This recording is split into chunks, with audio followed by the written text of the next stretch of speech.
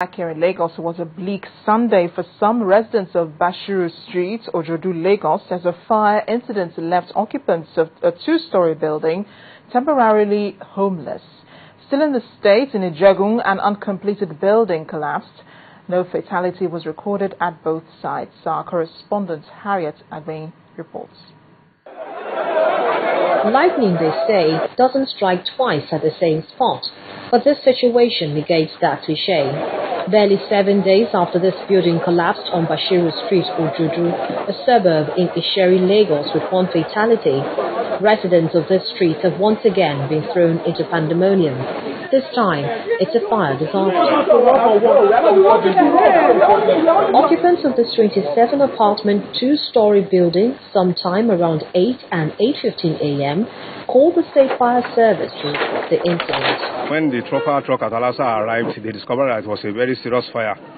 So I have to turn out two other fire trucks, one from Ikeja and Elupeju, making 3 fire trucks from Lagos State Fire Service, and they responded promptly. While fighting the fire, what we suspected was that the fire started from the rear end in one of the flats on the upper floor, and it started from a kitchen.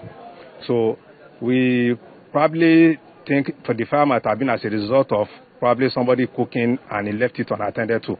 Officials of the National Emergency Management Agency, who also responded to the distress call, shared some distressing information about the building.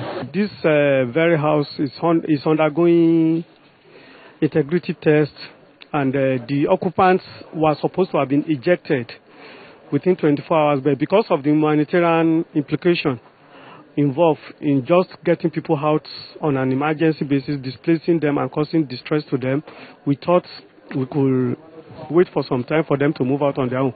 But presently now, there is no option than moving now.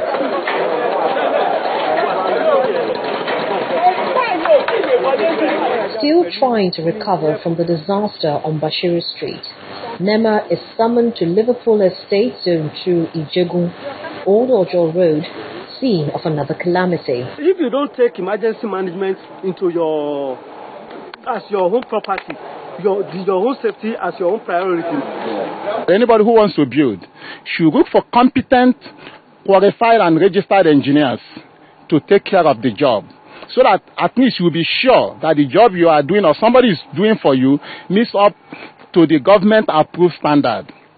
Now, with what has happened, I think the next thing we do is that we are having an emergency ESCO meeting this evening.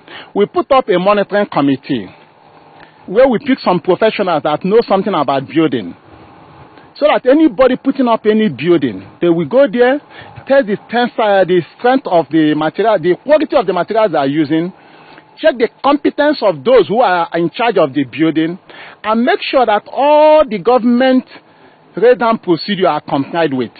Disasters like this can happen at any time. Thankfully, no lives were lost in those incidents, but nothing should be left to chance. Appropriate measures should be taken to prevent a recurrence. Harriet Agbein, Channels Television.